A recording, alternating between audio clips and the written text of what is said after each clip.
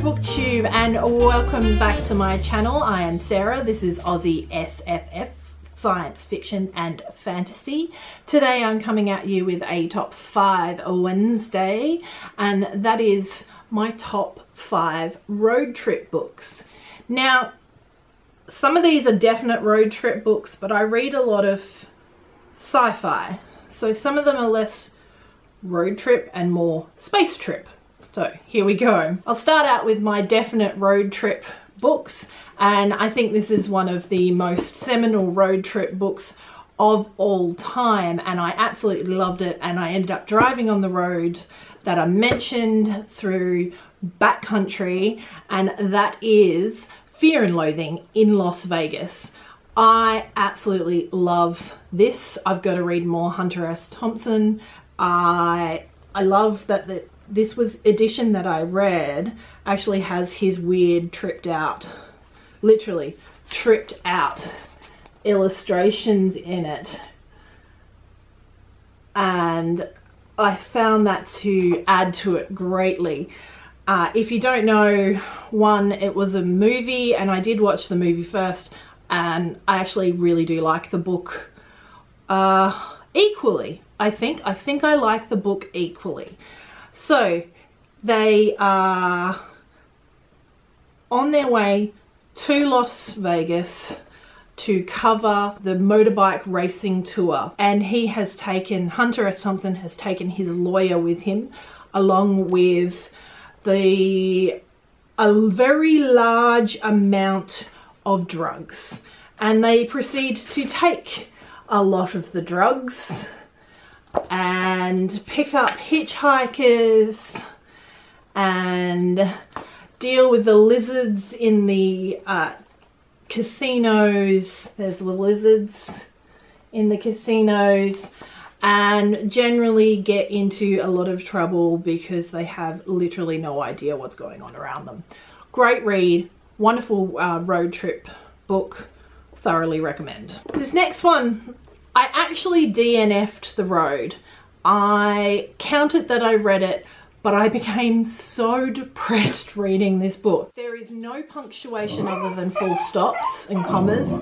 There's nothing to indicate the actual speech is happening. It is all done in first person, I think it's called. It feels grey, and I had to stop reading it because it was actually making me depressed.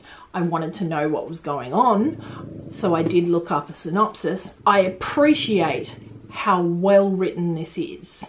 Fully appreciate how well written this is. This is an absolute wonderful road trip book. If you don't know what it's about, it's a father and son in a post-apocalyptic nuclear holocaust where it's, you know, the preppers were all right, and they are basically trying to get somewhere where they can escape. I think it's US mainland. It is a horrible dog-eat-dog, fight against everyone you meet sort of place, and it just made me feel incredibly depressed, but it is an incredibly well-written, classic, wonderful road trip book. My next one is a childhood sort of sci-fi style road trip book, but it's a space trip book, and that is The Wonderful Flight to the Mushroom Planet by Eleanor Carmen. This is a beautiful little book that I got when I was a kid, and I absolutely love it. And it is about two boys, Chuck and David, and they find an ad in the local newspaper asking for two children who are to help a man build a rocket and go to the Mushroom Planet, which can only be seen with a special filter in his telescope. They take a chicken and they have to open a jar and collect the air when they're there.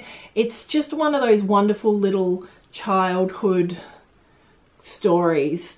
There is actually a second one that I have seen. I've never seen it available. I would absolutely love to own a copy of the second one in this series. This one, as it was picked up from a closing down school library. My second last road trip style sci-fi is Starship Titanic by Terry Jones, and the Douglas Adams was the original idea maker behind this. He made the game and Terry was brought on to write the book.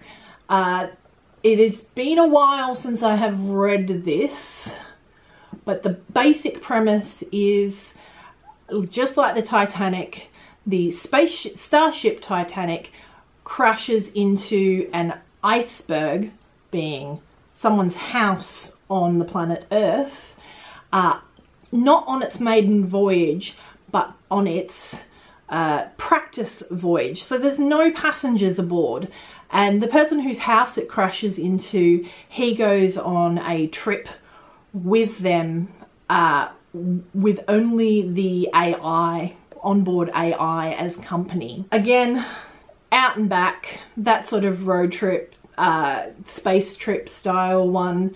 Very cute. It came out as an accompaniment to the video game that Douglas Adams created.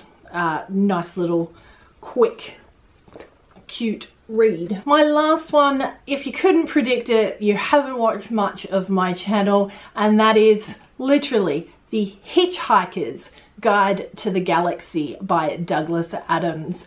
My absolute favorite book of all time.